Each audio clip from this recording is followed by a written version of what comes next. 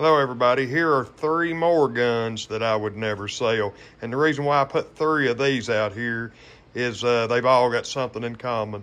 They have John Wayne in common. The rifle is a model 1894. They're kind of limited production. It was made, I think, 1981. It's got a lot of engraving on it. It's got John Wayne emblem in it. One of the others is, I think they made these also in the early 80s. It's got genuine ivory handles. It's got John Wayne in various places on it. It's got in gold inlay. They're limited production. Got his signature in the back.